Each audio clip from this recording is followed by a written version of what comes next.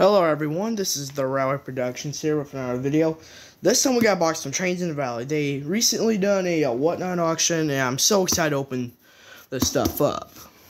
So, let's get on to it.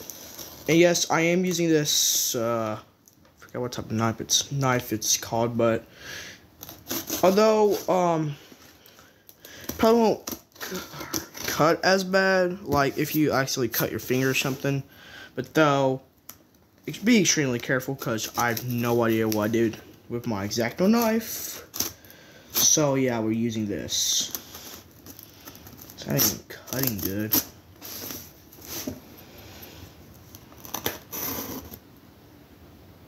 Okay, yeah, make sure. Okay, I'm just making sure I'm using the right side on this. Put this guy back in the box. The knife that I usually use is actually a box cutter. In this case, let's switch the box around. Alright, our contents is inside the box. I see we already have some of the stuff in here already, and here's our note. Once again, it's my parents' name. So here's the letter.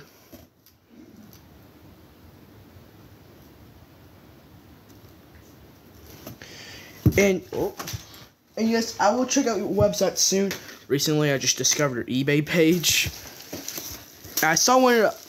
Also, if Trainsinthevalley, if you're watching this video, one day I was looking for some Atherton Blue Box kits, and I saw this truck trailer one. I was like, okay, cool, but I didn't realize this was from you guys. After like a day later, find out, or was it the same? I don't remember. Oh, and there's a tanker car.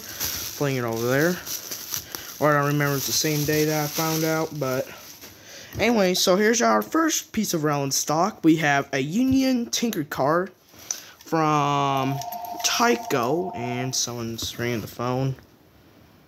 Just ignore that. You know what, I'm gonna have to wait till the phone hangs up. Okay, it didn't take forever. When I paused it, immediately went off. So anyway, so we got a Union 76 tanker. I've always kind of wanted to get one of these guys, and it's from Tyco, made Hong Kong.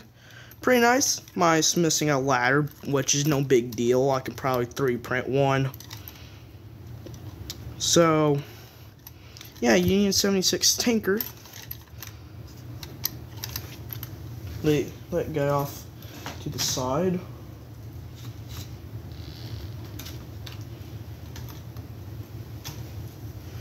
And next piece of Relland stock, which I don't.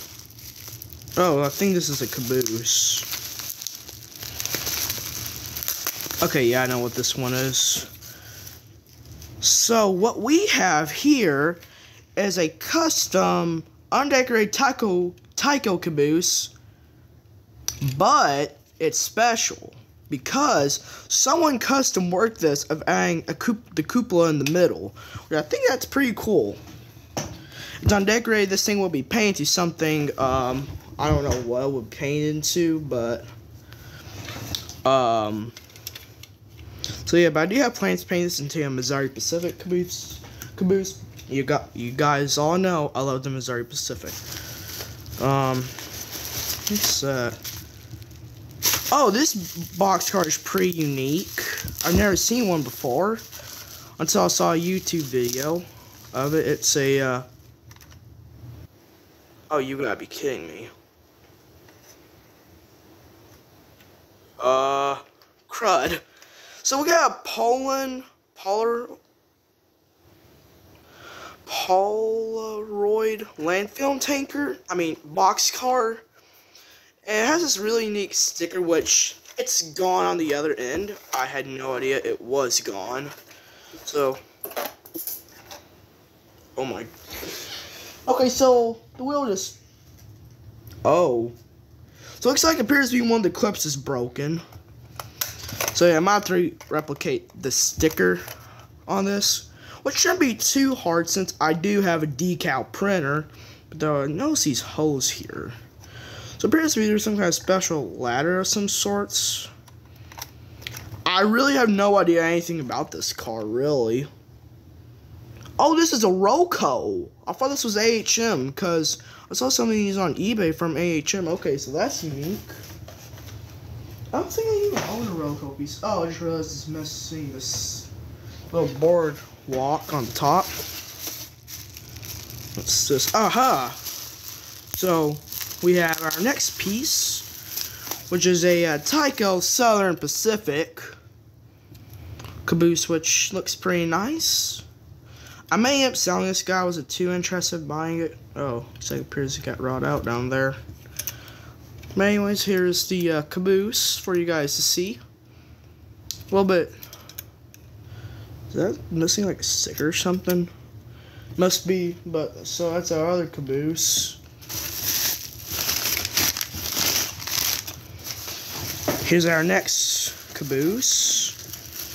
Our final one, I think, I could be wrong, is another custom cupola caboose with the cab in the middle.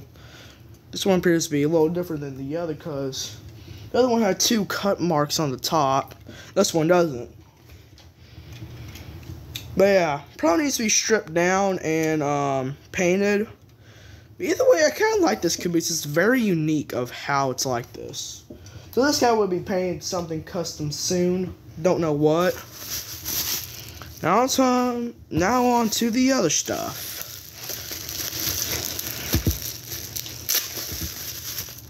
We have a Wison pure vegetable oil tanker. Now, there's one day when I just wanted some random pieces of train cars. I saw this eBay listing of 2 of these guys. I was like, okay, those look pretty cool looking. So I got them, but, well, I got them ordered, but one problem. They never came in. Like, the seller didn't even ship them out or anything. So we got a refund on that. So I never got another one of these again until on the Whatnot auction I got one. This also has reporting marks for GATX. Very nice condition tanker. Has all the steps minus the ladders on the side, but no big deal. What we got here? Oh, this is a flat car I'm saving for later for something. We have a Tyco El Capitan box car. Mine that I have, hold on, let me go get up and grab it real quick.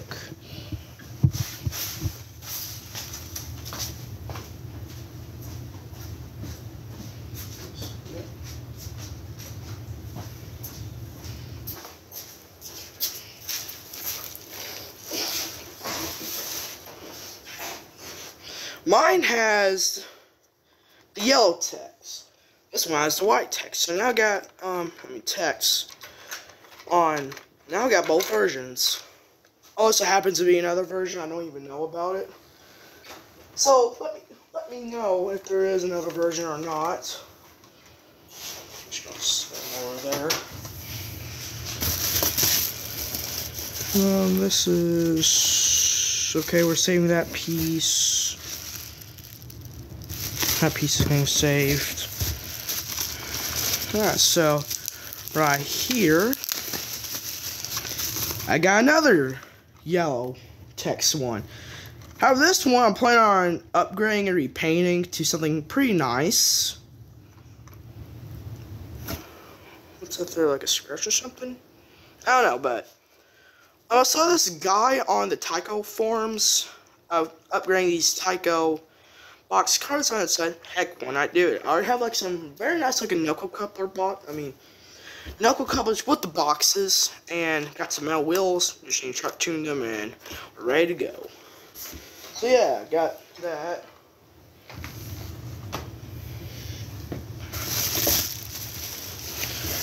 What's this? Oh, that guy's getting saved. That guy's getting saved. What's this car? Aha, so down here we have, oh, there we go. Penn Central, one of the greatest railroads in history. I literally have no opinions on Penn Central. You might be thinking, well, that sounded very familiar. Well, it's from a guy named Berlinski, I think that's how you pronounce his last name.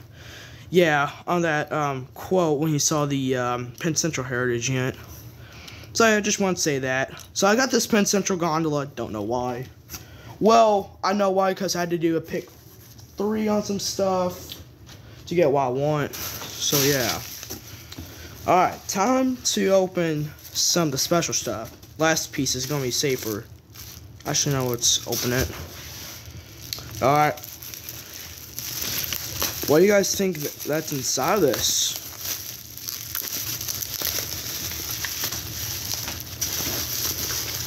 I got a lifelike Amtrak F40PH. Yes, I got a lifelike F40PH, and it's a little broken, but I'm sure with some CA glue.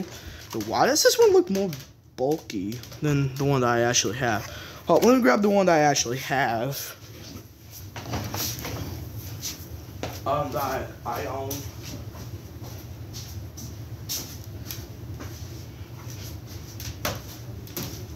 Mine is Walther's, and mine runs really good.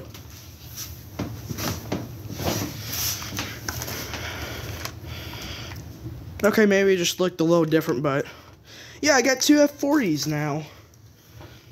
Very happy to have 2 F40s. So yeah, this one somewhat does run good. Just need to clean off the wheels, add knuckle couplers. This guy will be smooth sailing. So yeah, number 229. There's another one, but it didn't run, so I decided not to get that one. Now, onto the special stuff. This one here we got is the G.I. Joe train. I had to get this. It was pretty cool. So, yeah, this is actually surprisingly my first Tyco 040 switcher. This was sold in another place at one point. You can wash that off.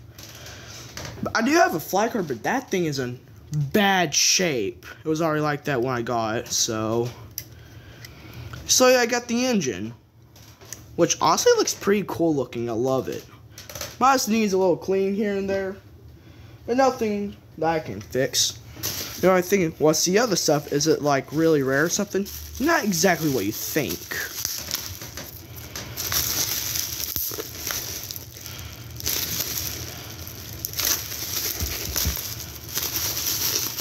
What we got is the G.I. Joe flat car. So yeah, I got a piece of rolling stock. And I'm already gonna say it, I got an entire G.I. Joe train set, minus the caboose. Here's the tanker car, which I really like. It looks pretty cool. Missing the handrails and steps, but it still looks pretty cool. I like it. Running out of space to put some of the stuff. Wait.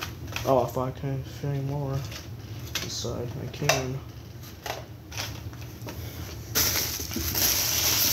Yeah, it appears to be all the stuff that we got in there.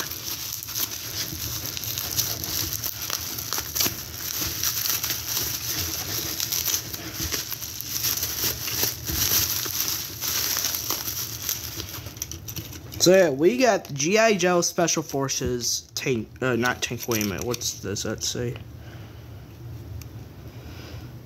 Okay, yeah, this is the G.I. Joe one from Tyco. Nice glossy finish though, I'd say. Actually, yeah, it is kind of glossy looking. It's a little dirty, but it needs a little wash down, but they'll kind of give some character though to the train. I just hit my Amtrak engine. So yeah, that's what I got from Trains in the Valley.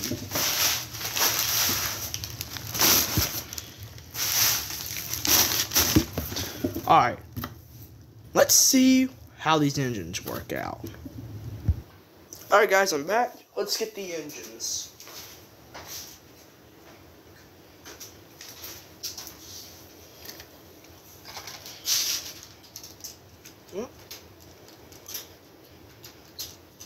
There we go. Starting off with the lifelike Amtrak locomotive. Okay, what? Oh. That doesn't sound right. Derailing a little bit. Is the flanges too big or something? Oh no. Okay, now remember, this thing needs traction tires. I forgot about needing traction tires, so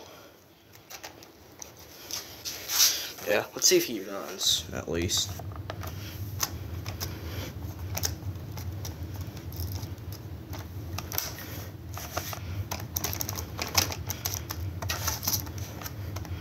Come on, do it.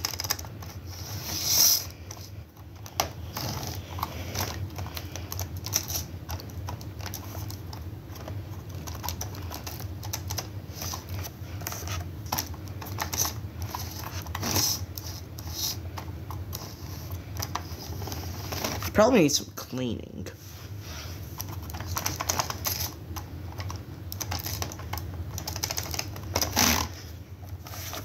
Okay, yeah, let's not add too much pressure to the thing. Alright, so time for the G.I. Joe engine. Now I know this guy would run. Let's start up.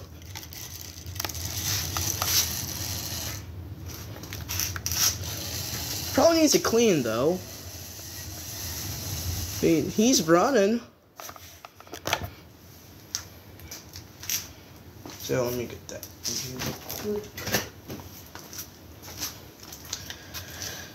So they may need a little clean here and there, but that's something I can't handle. Let's undo the shot of the stuff that I got. Oh, just knocked over the gondola.